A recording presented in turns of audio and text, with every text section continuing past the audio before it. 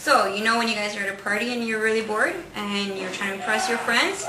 One thing you could do is break this bottle with bare hands, just like I did. My friend Emerson over here will show you if you're interested.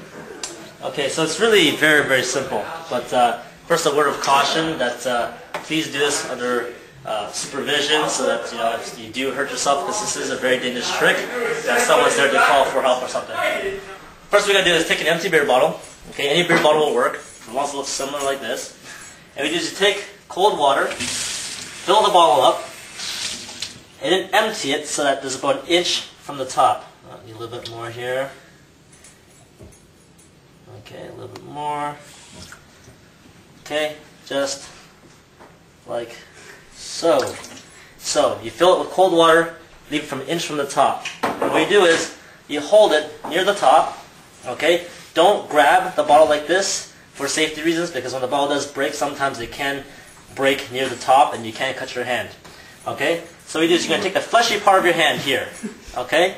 And you're going to hit the mouth, the opening of the bottle, as hard as you can. The air pressure will force the ball to break, okay? So I'll demonstrate. Okay? Hit this as hard as you can.